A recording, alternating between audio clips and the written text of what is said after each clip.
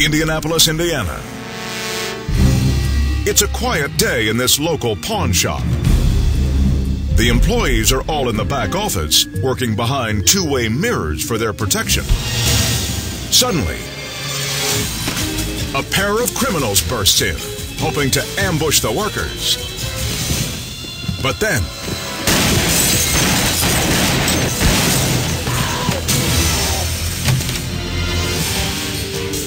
as the crooks make a dash for the back room, employee Nicholas Kasumas opens fire from behind the office windows.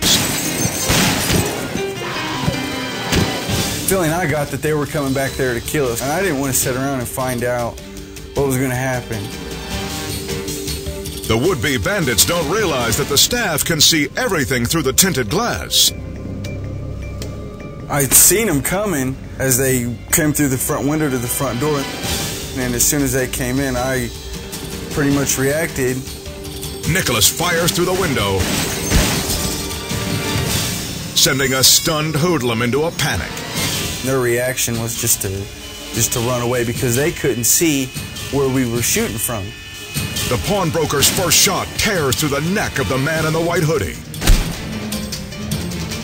The wounded thief keeps running, but he's caught when he shows up 20 minutes later at a hospital. Thank God I actually struck one of them, or who knows what would have happened.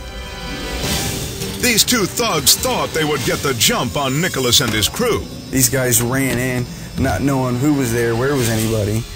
It's just crazy. But their lack of preparation cost them the element of surprise and nearly their lives.